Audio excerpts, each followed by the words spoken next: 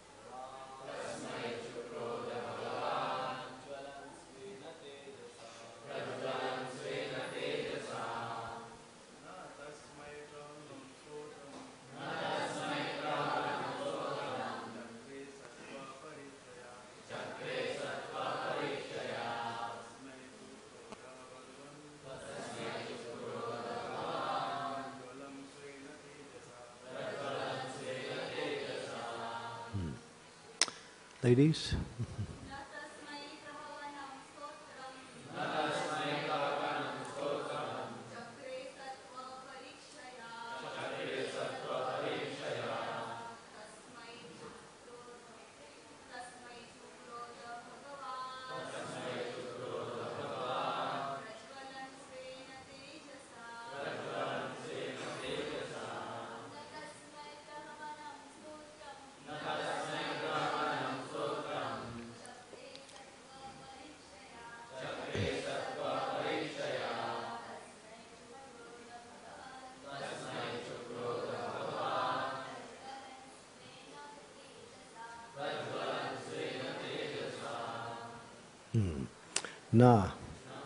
Not, tasmai, to him Brahma, pravanam, bowing down, strotram, recitation of prayers, chakre, made, sattva, his situation into the mode of goodness,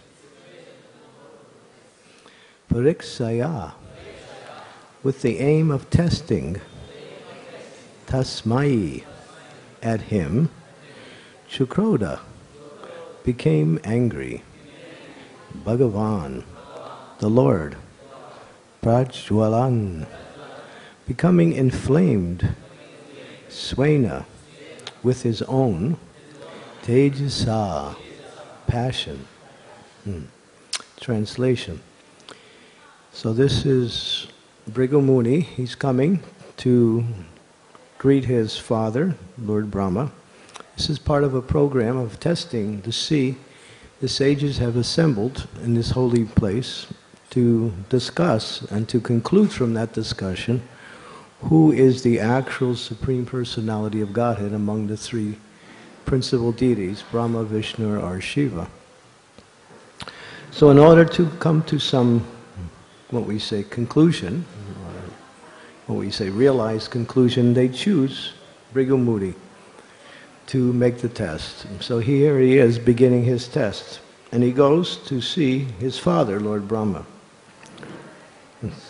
So it says, to test how well Lord Brahma was situated in the mode of goodness, Bhrigu failed to bow down to him or glorify him with prayers.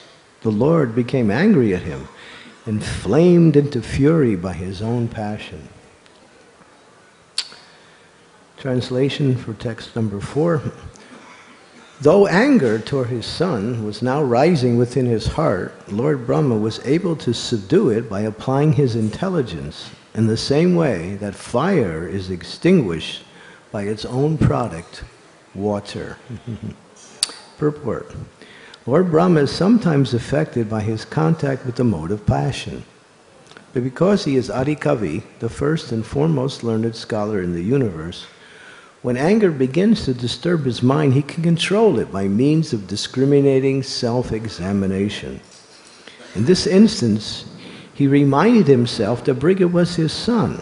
Thus, in this verse, Sukadeva Goswami draws the analogy that Brahman's own expansion, his son, served to put out his anger, just as water, which originally evolved from the element of fire in the primeval creation, puts out a fire. Om Agyan Timirandasya Gina Jina Salakaya Chaksu Unmilitam Yena Tasmai Shri Gurave Namaha Shri Chaitanya Manobhistam Staptitam Yena Bhutale Swayam Rupa Kadam Mayam Dadati Swam Padantikam Jaya Shri Krishna Chaitanya Prabhu Nityananda Shri Advaita Gadadhar Sivasati Gauda Bhaktivinoda Hare Krishna, Krishna Krishna, Hare Hare, Hare Ram, Ram Ram, Hare Hare.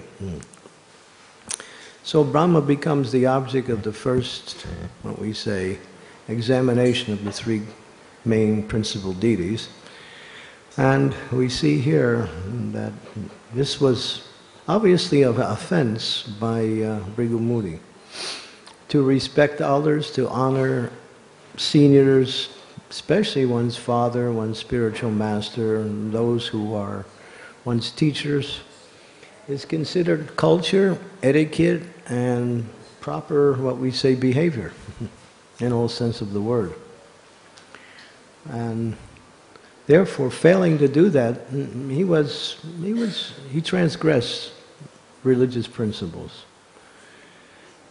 But he did that purposely, just to see what would be the reaction from Brahma. This was the test. Brahma, as is mentioned here, he's in charge of the mode of passion.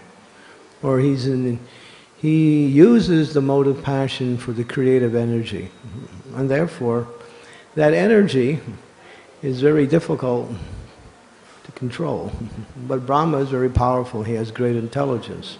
But sometimes, even though he has such great intelligence, and he's guided in his service to the Supreme Personality of Godhead, it appears, we could use the word appears, he becomes affected by this element of anger, or this principle of anger. And in doing so, it says in this verse that his anger was inflamed with fury. It wasn't just like a little bit of disturbance, it was quite intense. Because Brahma, whatever he does is on a high level. His intelligence is big, his anger is big, his creative potency is also quite big. So we can't just imagine what kind of anger that was, but it was like a fury, or like a raging fire. But as water puts out a fire, and water is produced also from fire in the creative energy, as the different elements expand themselves into their different positions, as distinct from previous elements, water is produced from fire as the universal creation unfolds. And Brahma, he's involved with that directly. So here it says that he checks his anger. He checks his anger. And that water was his son.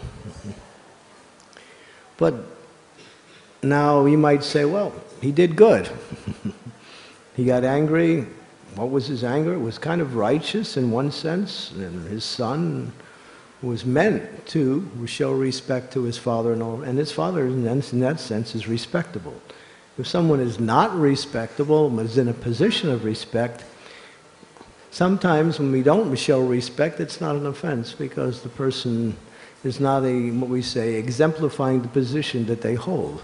And so a sense of lack of respect may also be there just by the contact with the person who is not respectable, although in a respectable position. But in this case, Brahma is both respectable and so is his position. And so, in this case, he apparently is being incriminated for just waxing a little anger, but waxing anger and at the same time checking it like that. So it is explained. Now, can we say that Brahma's anger was material? Sometimes we see that in a sense that if a person has a responsibility to help others learn and grow, they may use anger as a means for teaching. They may use that anger as a means for teaching. But in this case, Brahma was affected. It wasn't like he was just using that anger as a teaching. He was actually affected. And therefore, that was noted by Bhrigu Muni. But the fact that he checked it was what we say, in one sense, his good quality. So we see a mixture of anger, but a checking of anger at the same time.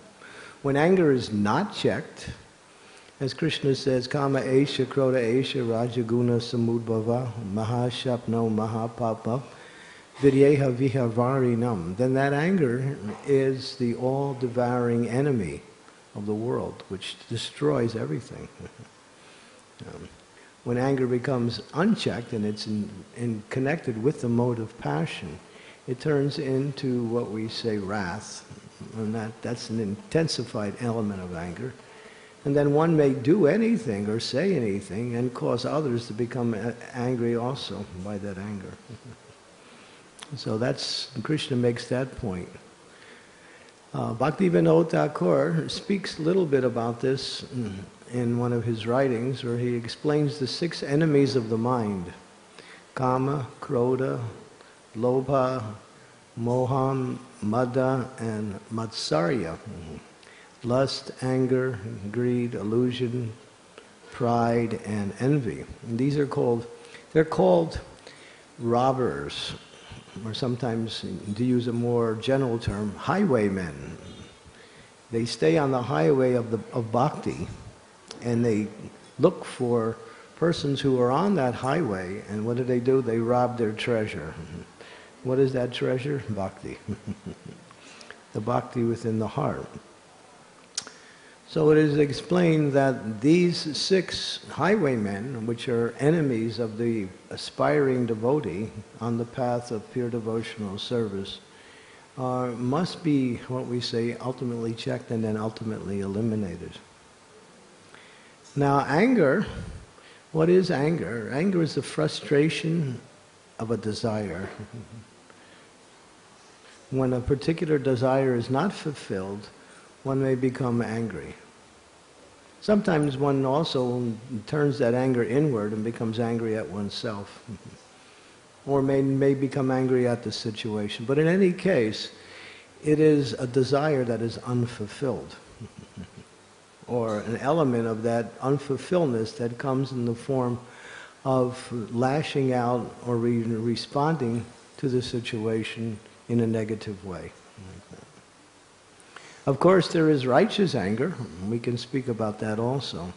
That anger that is transcendental.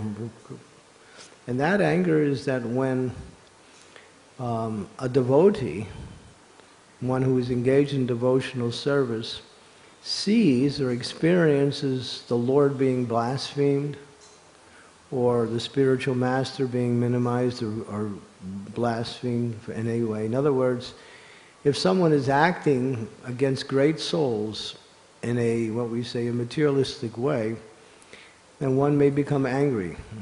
Krodha bhakta, Prabhupada uses that word. So it's that element of anger is not always what we say negative. It can be used in devotional service. Prabhupada said lust, anger, greed, illusion, pride, but matsarya, envy, he says, that has to be eliminated.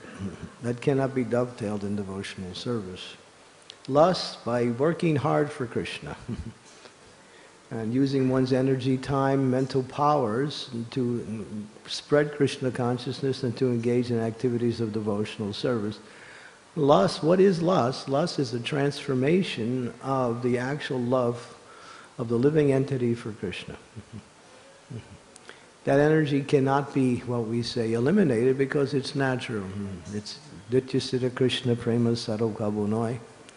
Sravanadi Siddhi Chitte Kori E Udoi. That in the heart of all living beings, love. And love is a powerful energy. It's the most powerful energy. It's driven by the expression of pure emotion. But when that same emotional energy comes in contact with the material energy, in either one of the three modes of material nature, it manifests itself differently. Either destructive, selfish, or, say, in the mode of goodness, it is more like seeing, in other words, putting oneself forward in a pious and religious way. That element is still there. So, but that element is the nature of the soul, but it becomes negative or material in association with the modes of material nature accordingly. Like that. So wherever there's lust, Bhaktivinoda Thakur says, there's anger. Because sometimes when lust is not fulfilled, anger manifests itself like that. Greed, illusion, the sense, misidentification with the self, with this material body. To think I'm different than Krishna in the sense that I am something material. Any identification with the material body, and even the sense of what we say, identifying oneself as a doer, that same element of what we say, identification is the principle of mohan or illusion. So all these elements, and pride, what is pride? Pride means to take credit for something, some activity, or to give oneself credit, or to act in such a way as to look for honor, profit, distinction. In other words, these things. I was just reading yesterday, I was at the house of I was in Dwarkadish Prabhu's house. I had to go to the hospital yesterday for some medical treatment. And on the wall was a statement written by His Holiness Radhanath Maharaj, spoken, and then it was written down as a plaque.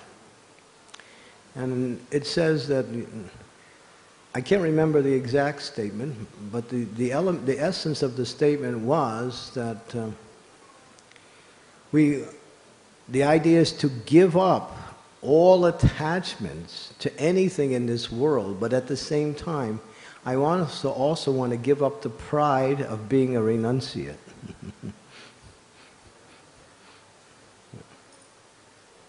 So one gives up, or when we say naturally relinquishes all the distinctions, honor, prestige, and attention that comes by way of one's success in bhakti. And then the element of pride can come in. Oh, I'm such a great yogi, I'm such a great... Vishwamurti Muni was an example of that. He was performing tremendous austerities. The austerities of Vishwamurti Muni is described, and he would sit in the middle of fires in the summertime, all around him in 7 different directions, and he would meditate. No one could do that. A blazing hot summer with fires all around, and in the wintertime immersing himself into ice-cold water and meditating and not being disturbed. But he was proud. He became proud of the success of his austerities. And as soon as that pride entered in, Indra took the opportunity to take advantage of his, what we say, wrong mentality, and sent a beautiful society girl named Menaka, and simply by her presence, the aroma of her body, and the tinkling of her ankle bells, everything went, even his pride. So this is an example of that one who becomes successful in the process of devotional service. That element is there. And Srila Raghunath Das Goswami explains that we can get rid of these other things, lust, anger, illusion, greed, so many things. But then the pride that comes with the success of execution bhakti can also be an attachment and cause one to, what we say, fall short of the goal. Like that. So these different, what we say, enemies of the conditioned soul, and what we must also say, enemies of the aspiring bhakta, have to be eliminated. And of course, Matsarya, Prabhupada said, that has to go completely, envy. There's a statement, and Prabhupada makes very sweeping statements, which are somewhat generalizations, but actually they're not what we say hyperboles or what we say exaggerations. He said one man was asked to go to one village and see how many thieves he could find in the village. So in the village, after examining and very carefully understanding, he found that everybody in the village was a thief. And then Prabhupada said, yes, if you examine everyone in this material world, they're all envious of Krishna. Everyone. Of course, devotees on the path of devotional service, we're freeing ourselves from that element. But the materialists, no matter how nice their material situation are, and even how much they execute pious activities, still that enemy of me, that element of me first, or it's about me, becomes the element of focus. And therefore it's very difficult to actually come to the stage of complete selflessness in devotional service. That can be done by the association of great souls and by carefully executing the process. And understanding the futility of all these elements that somewhat are like marginal. They can be in the realm of bhakti as we execution, or we see them every day in the realm of the materialistic activities. So one has to be, so Brahma, such a great personality, such a high position, such great intelligence, still he became angry like that. But is he to be faulted for that anger? When the example is also given in another pastime where Lord Brahma, when it appears that he becomes lusty after his own daughter. Brahma, he creates, or Krishna creates the elements and empowers Brahma to arrange those elements in such a way to bring about all the forms within the material existence. And now he's being attracted by one of those forms. and apparently, not only attractive, he actually pursues that desire in a positive way. And of course, he had to give up that body. But Prabhupada says that anybody who finds fault with Lord Brahma becomes condemned, becomes what we say, vilified. In other words, they also become implicated by sinful activity like that. So how do you balance that? Such a great personality. But at the same time, Prabhupada said we should see that what they're doing is to teach us that no matter how great you are, or how powerful you are, or how many times you have successfully overcome the allurements and the distractions of material energy, it's not over yet. Only when one becomes what we say the highest stage of bhakti. In bhakti there are 9 stages. Adastradat sadhu sangha bhajana kriya anartha nivritti nishta ruchi ashakti bhava and prema, the 9 stages of devotional service. In the 9th stage, prema, it says that even on that stage one can fall down. On the beginning stages of prema. I mean, that's really quite a strong statement. So how is that explained? Actually, Bhaktivinoda Thakur, and then also Vishwanath Chakravarti Thakur, in his commentary on this verse, which is Rupa Goswami's statement in the Nectar of Devotion describing these 9 stages, explains that only when one sees Krishna face to face can one be, what we say, situated in where one will never again fall down under any circumstance. All the other stages, there's that element of aparad. Although free from lust, anger, greed, and even pride, still on the highest stage one can commit aparad. There's that story of, I believe his name was Rupa Raghunath. Rupa Kaviraj, thank you. Rupa Kaviraj. Such a great personality, was known for his, pravachan, could speak on the scriptures, could elaborate verses on the scriptures, could speak in such, what we say, in-depth ways. Attracted so many people to hear his talks. One day, one great soul, what was her name? She was a great, great personality. Does anybody remember? That's what I was thinking. Hemalata Thakurani. She came and she sat in his lecture. And she sat quietly towards the back. But she was so, what we say, absorbed in chanting the holy name that she could not stop. So even while she was listening to his lecture, she was chanting. She was chanting japa. He noticed that. Although she wasn't disturbing, he still noticed that she was chanting while he was speaking. So he became very upset, offended, angry, what we say, I'm speaking and you're chanting and you're sitting here. And he started to find fault with her in a very, what we say, direct way amongst this gathering. She just remained quiet, peaceful, undisturbed, and continued to chant. And he committed an offense, very strong offense, because he criticized her very strongly. And then later on, his devotional service was, what we say, checked.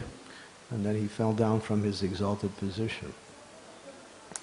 Now here's another example that even in the higher stages that one can somehow still have that element of wanting respect, wanting honor, wanting pride.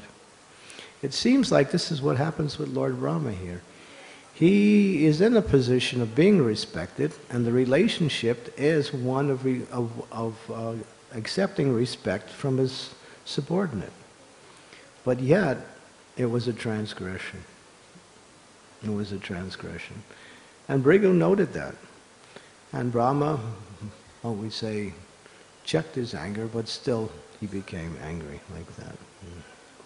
So we see that as we progress in devotional service, the material energy becomes more and more subtle, and more, what we say,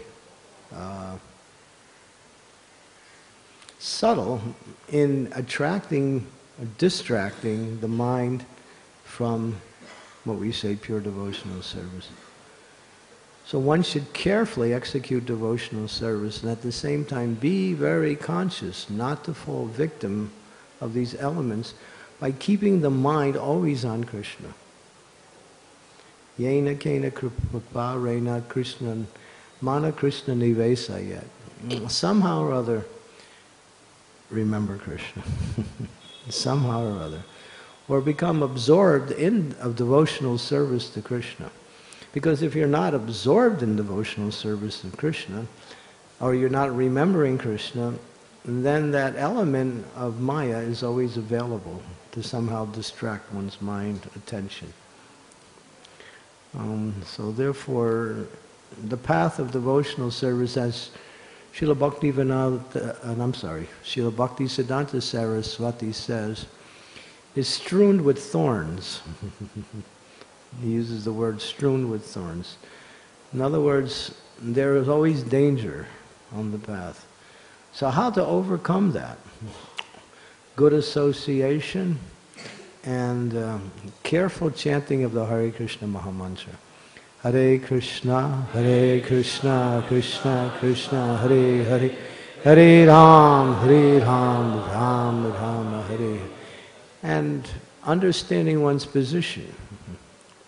Like I was just thinking yesterday,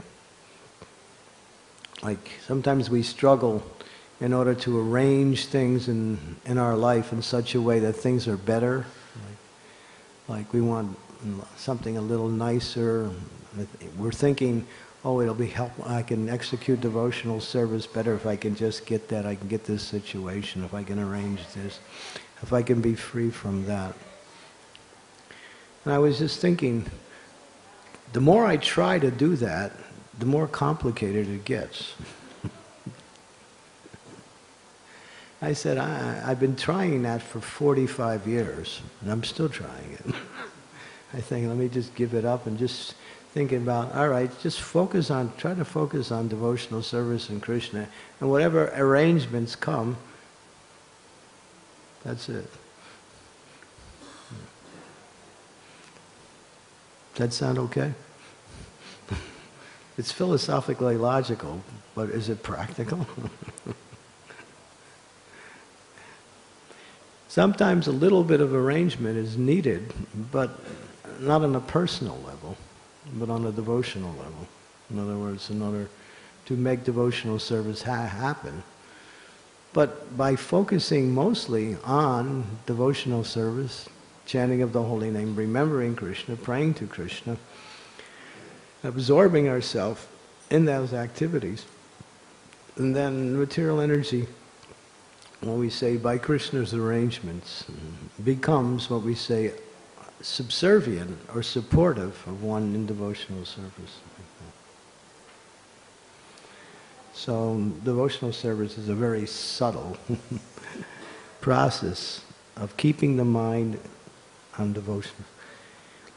And can we blame Brahma? I mean, this verse really is quite interesting. I mean, this whole situation is interesting. Sometimes we see that in order to instruct a subordinate, anger is used. Could we say Brahma did that in this particular verse? Was he trying to instruct his son that you're not behaving properly? Yeah? Doesn't seem like it, no. Seems like he's just a little bit disturbed that he wants respect and his son is supposed to give respect, being his subordinate and his son. And he was annoyed by that. But as water puts out fire, he was able to check it. So it wasn't so severe. It was an offense in the mind. As this particular pastime unfolds, he goes to Shiva, and then eventually he goes to Lord Vishnu, like that. And each of the time, the offense becomes greater. It becomes further. It becomes in the mind, then becomes in speech, and then it becomes corporal, bodily offense, which is the most severe. And so we can learn just how subtle these, what we say, enemies of the soul: lust, anger, greed, pride, illusion, and ultimately envy. How subtle they can be, so subtle that we cannot even see them sometimes. Even hard to detect. That's why in the association of devotees, it becomes more, you become more of a mirror for yourself. When you're association, you can start to see your own, what we say, limitations. You can see how you react and interact with others. And then you can see if you're not up to the standard. That's why association with devotee is more like a litmus test for one's own, what we say, qualities and what we say, abilities. It's so important to keep association with devotees. Okay, so I'll stop here. Any questions or comments? Lord Brahma, anger.